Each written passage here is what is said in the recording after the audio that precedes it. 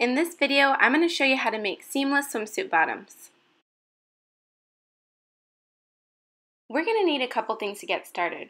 First, you're going to need a 1/4 to 3/8 inch swimsuit rubber elastic, a loop turner, which looks like a scary medical device, and your front and back pattern pieces and your lining and self fabrics. First, let's sew the crotch. Leave a small opening on your lining fabric so that you can turn your work inside out.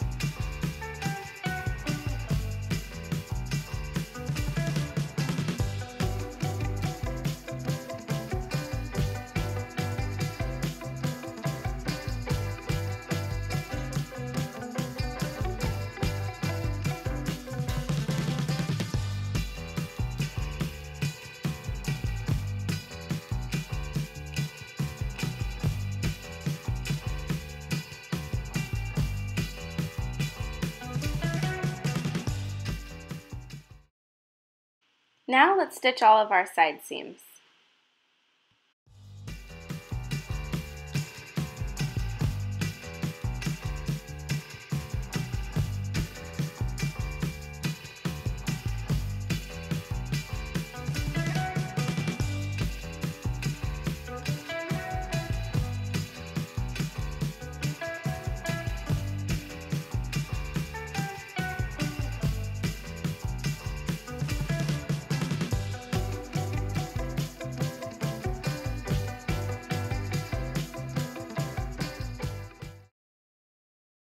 Place your outside piece inside of your lining piece. Pin them at the leg opening with right sides together. Now let's apply the elastic at the leg opening. Another thing I want to call out here is the tension of the elastic. Since this is for seamless construction, if you use too much tension on your elastic, your garment's going to look very bunchy when it's turned right side out. Also, the more tension you use, the more it's going to squeeze and maybe in some really undesirable spots. I'm going to apply my elastic with my serger, using this elastic foot that was made for my machine. Whether you're working on a serger or a regular sewing machine, I highly recommend that you get an elastic foot for your machine. It's just going to make applying elastic so much easier. It keeps the elastic in the right place and you can adjust your tension. If you don't have a serger, don't fret. You can apply your elastic using a 3-step zigzag stitch on your regular sewing machine. Make sure your seams are lined up and your allowance is going in the same direction.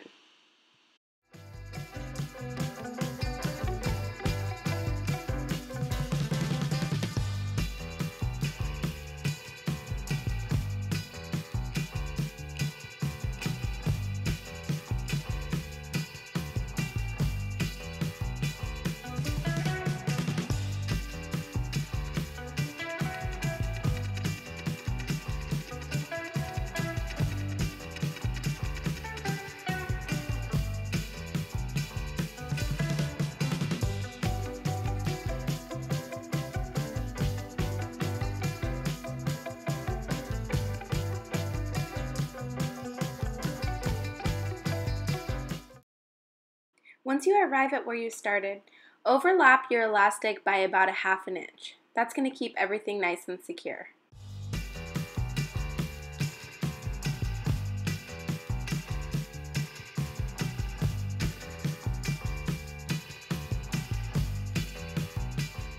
Remove your pins and flip your work right side out. Next, we're going to pin and stitch your other leg opening. This part can be a little confusing, so pay close attention. I like to start at the side seam. I just think this is the easiest way to turn your work over without getting confused.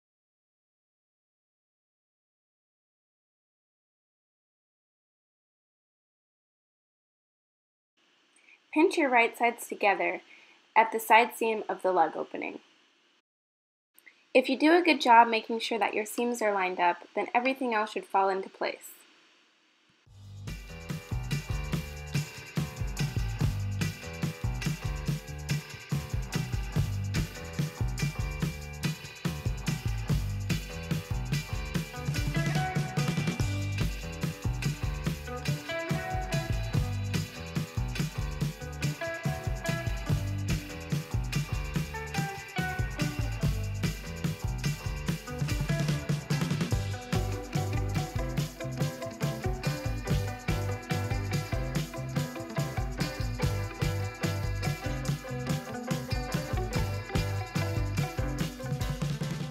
You're going to be sewing in a loop, so you're going to have one side totally encased inside of the other, and then you're going to gently tug through and pull along as you sew. Gently, that's the key word. Push the encased fabric over to the left side of your presser foot so that you don't accidentally catch it while you sew. I think it's easiest to start sewing this leg opening a little bit before the crotch seam. Make sure that your seam allowances are going in the same direction as you sew. If you're using pins to help you guide your work, which I usually don't, make sure that you're removing them as you go. You're going to want to gently pull the work through as you sew, but you don't want to tug too hard and be pulling too hard on your fabric as you're sewing, because then you're going to have some ugly ripples that you just don't want in your seam.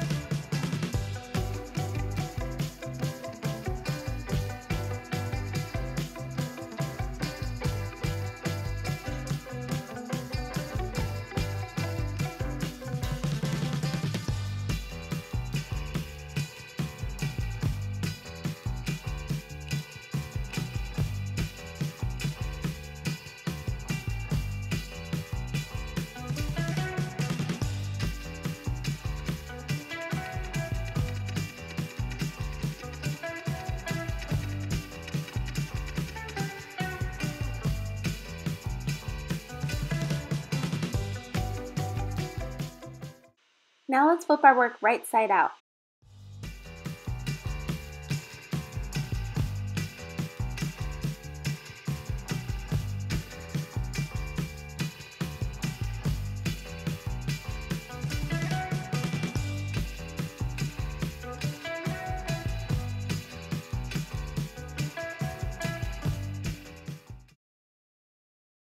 Here's how you use the loop turner to turn your work around again.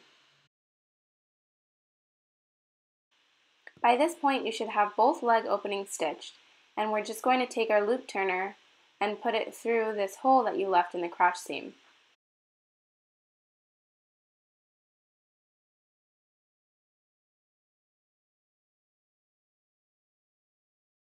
The loop turner should be sandwiched in between the self and the lining fabrics of either the front or the back side of your bottoms. Do your best to hook right sides together, because next we're going to pull this waistband through the crotch hole and finish that last seam.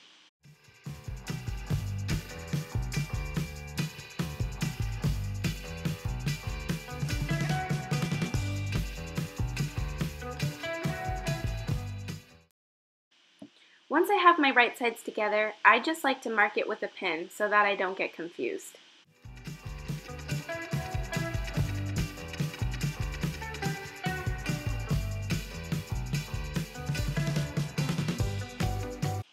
Keep pulling through the crotch hole until one side of your bottoms is completely encased inside of the other. We're going to be sewing the waist seam in a loop, just like we did with the second leg opening.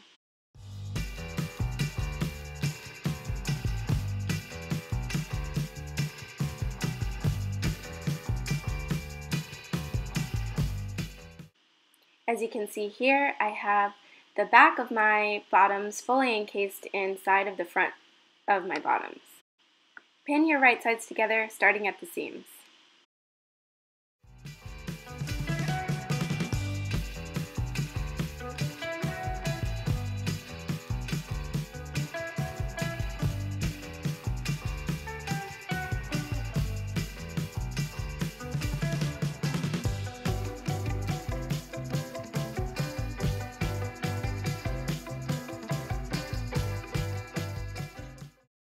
Now let's stitch that waist seam. I'm going to start at one of the side seams so that I can get everything all lined up.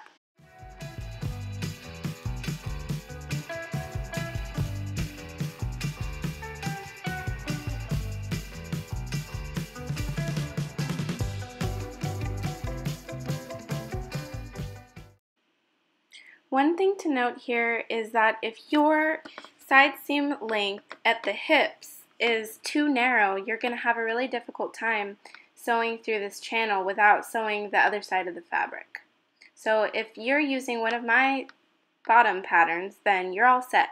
But if you're self-drafting a pattern or using another pattern that's not one of mine, I recommend making sure that your side seam length is at least 1.5 inches. If you want your hip straps to be really narrow, then this method may not work for you. This might be really difficult the first time that you do it, and you might end up sewing the other side of your fabric, which is what you really don't want to do. But just be easy on yourself and remember that the more you practice, the better you get, and the more times you sew this way, the easier it is. Just do your best to keep the side that's encased to the left of your presser foot so that you're not catching it while you sew, and pull as you go, but don't pull as you sew.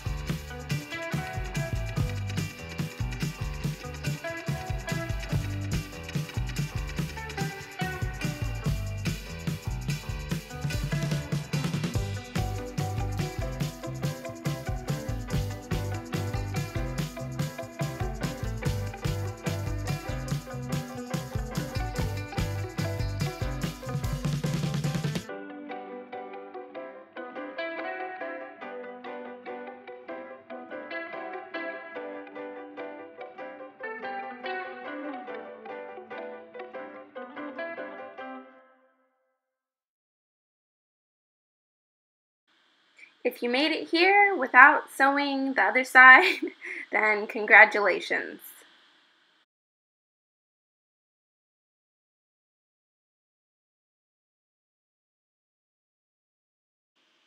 Now we're going to turn these bottoms right side out again through the crotch hole opening that we left.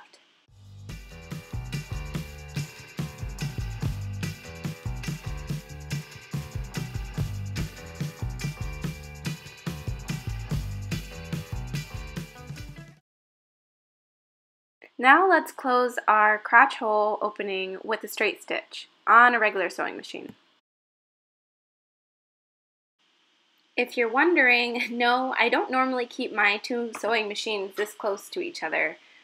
Just for the purposes of this video, I wanted to have some accessories on my desk, and I have a really small sewing table. Make sure you secure the stitch with a couple of back stitches, and you are all set. And there you have it. There are a lot of other methods out there for how to sew seamless construction bottoms, but this is the method that I find works the best and provides the most professional looking results. I really hope this video helped you, and thank you for watching.